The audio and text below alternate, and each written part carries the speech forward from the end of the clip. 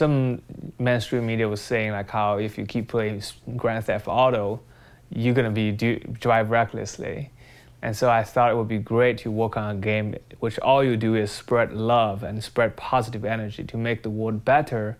Wouldn't you want to do something better to the world after you finish the game?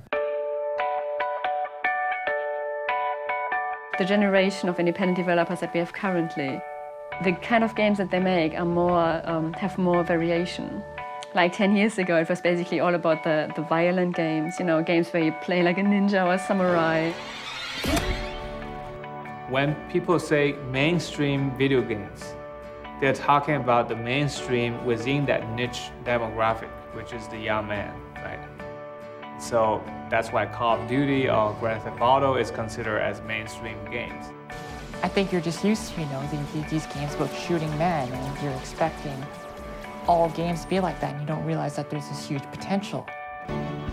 There's still predominantly the feeling about them is that they're this thing for kids that you do in the basement, and they're really bad. Yeah, I wish that would change. We should probably do a better job of making sure that all games aren't these games about shooting men, and that's not what people associate with the medium, because that's unfortunate. It's not the gamers are bad or mean to each other, it's the design, it's the interactive piece that influences how you're treating each other.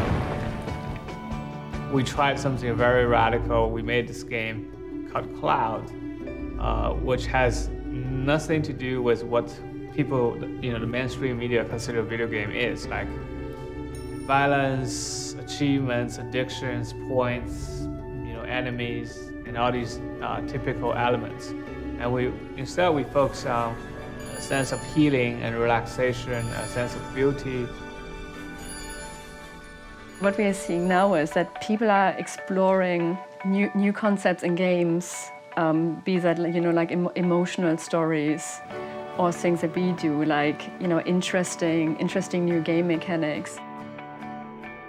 We keep getting emails, like people saying like they've cried for it, they have tears in their eyes. You should really show this game to the mainstream media. You should turn this into a commercial game so more people would know that games can be about something that's, you know, just beyond like just fighting and killing.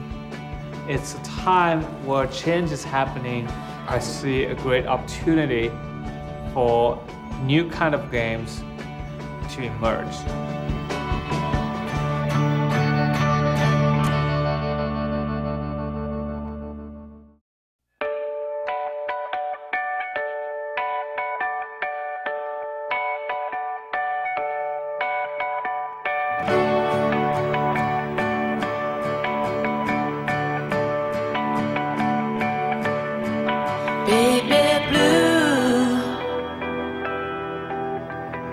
This is not the sky, let you know.